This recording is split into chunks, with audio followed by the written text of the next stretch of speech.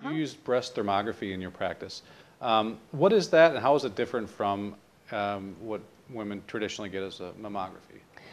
Thermography, the concept behind thermography is rather than detecting abnormal calcifications, which is technically what mammograms do, it's a thermal image. And they do thermography actually for detection and surveillance of other cancers.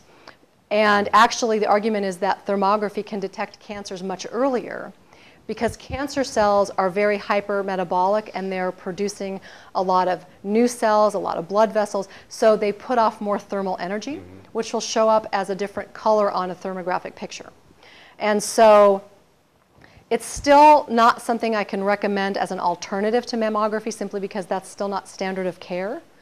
But patients have very real concerns about the radiation exposure with mammograms and the cancers, the early cancers that mammograms may not detect. So I have some patients, and it's their choice to either do mammograms, thermograms only, or a combination of both.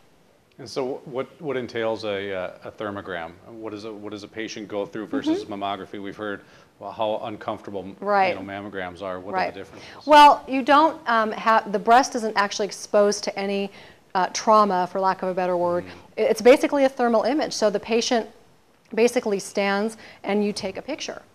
And you have to obviously let them rest because just the whole idea that they can exercise and that's going to produce energy. So there's a specific protocol by which you use to get them prepared for but then it's a picture. So nothing's put in between metal anything and there's no radiation exposure. It's just a thermal image. Can that at some point be a better alternative than a mammogram, or is that not going to be accepted, do you think?